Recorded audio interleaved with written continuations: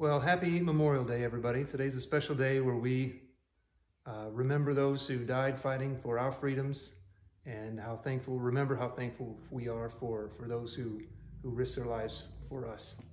So today, I'm going to show you how I built this tank in one weekend for under $100 in materials. So there's a few finishing touches left. The gun barrel is there, but it doesn't shoot anything yet. I got to add a functional cannon. I got a few ideas I've got to work out there. I'm going to make cardboard tracks and wrap that around here to simulate what the tracks will look like. And the fenders aren't glued on yet. I just set them in place because I thought the tracks would be easier to put on with the fenders removed. So the fenders are just sitting there so I can get the painting done. And but this one, real easy project. Like I said, under $100. I had a few materials on hand, so I'll explain all that. But I did this in one weekend with help of my father-in-law and my kids. It was a fun project, so anybody can do this. Just follow along and I'll show you how I did it.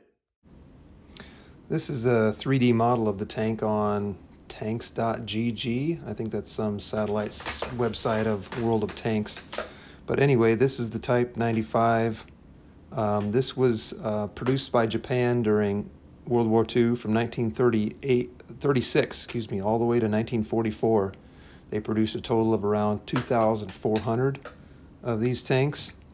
It was, I think, around 7 tons. Had a crew of 3. There was just one commander in the turret. Really strange turret. I don't know why they have the machine gun pointed back at like the 5 o'clock position here. I couldn't find any reason given in any of the readings I've done of why it's pointed back at that angle. But anyway, just one commander in the turret, and then down in the hull you had the driver and then the hull machine gunner.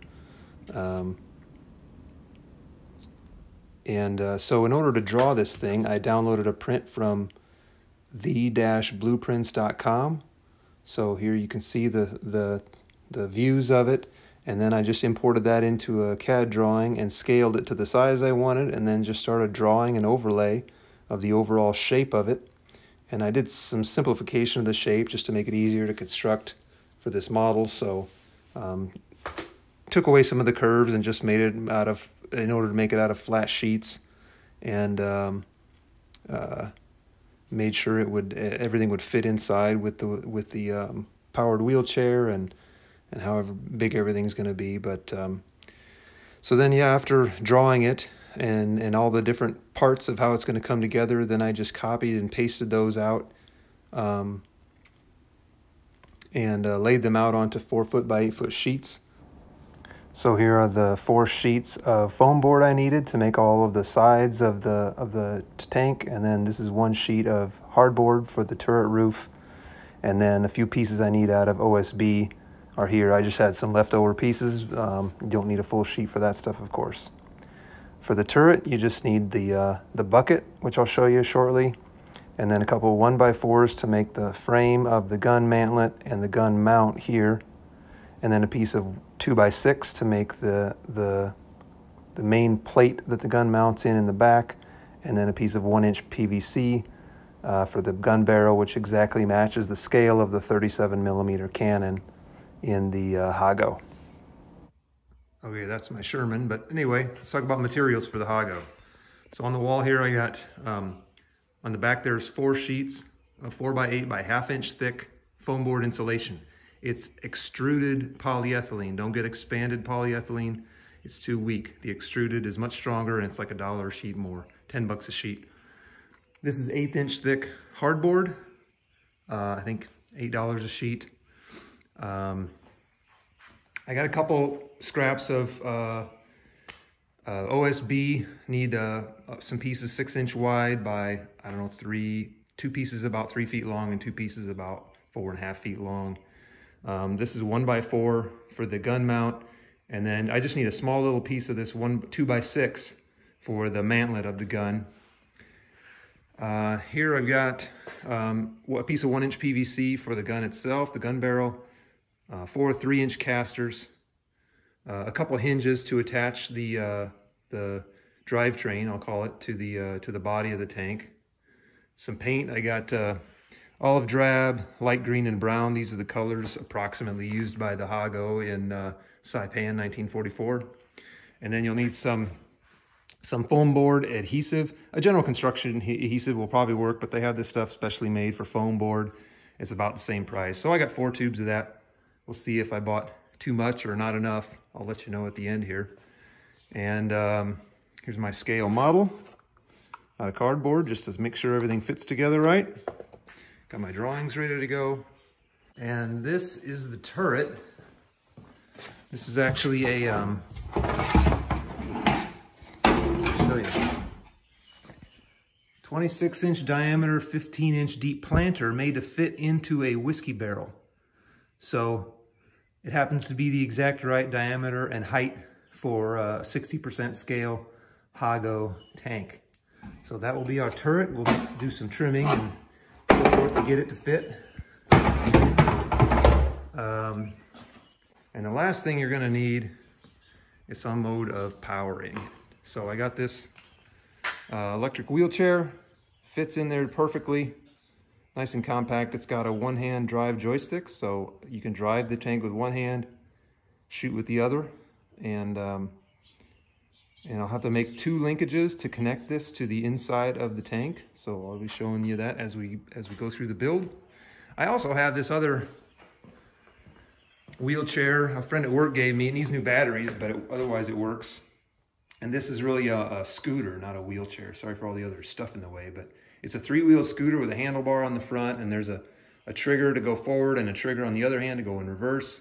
So it requires 2 hands to drive, and that handlebar is up kind of high. It's a little bit in the way.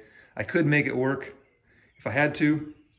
It's got a nicer frame that'd be easier to attach some brackets to it. On the frame goes all the way around the front and behind the back past the rear wheels. So it'd have been easier to attach some brackets to, but it needs new batteries anyway.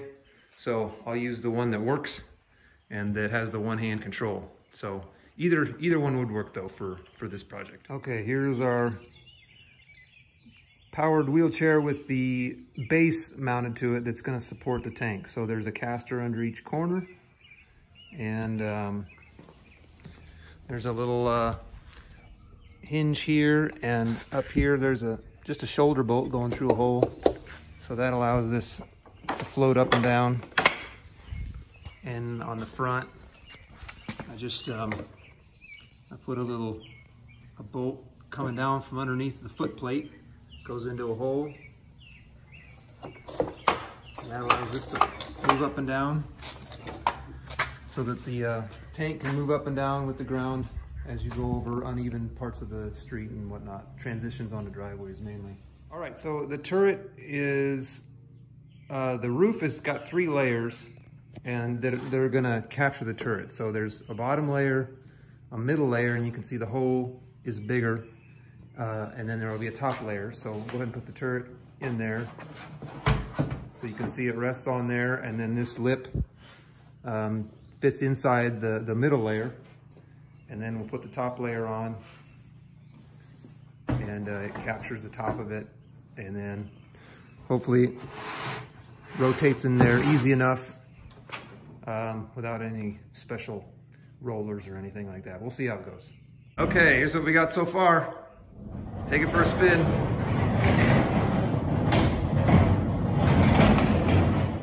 Now, a few things aren't done yet, of course. The fenders aren't installed. There's a fender that goes here, and I just thought it'd be easier to paint with the fenders off. Paint everything, and then I'm gonna wrap this with, I'm gonna make cardboard that looks like track and wrap all the way around here. So I'm gonna paint, then wrap the cardboard, then glue the fenders on. And then it'll be ready to go. The gun is not yet functional. I'll probably make a separate video to show how to do that, but it does have good elevation and depression. And then turret rotates, of course. So I will got a different idea about what to use for shooting the gun and what to use as a projectile. So more about that later. But here it is so far. It runs. Glue's still drying, so I'm just going to let it dry overnight and then paint it tomorrow. And that glue, it says on the bottle it takes 7 days cure time, and it's no joke. After 24 hours, the glue is still really soft and squishy. It's got a skin on it, but it certainly is not strong enough. So you see I got all the parts taped into place to hold it together while the glue dries.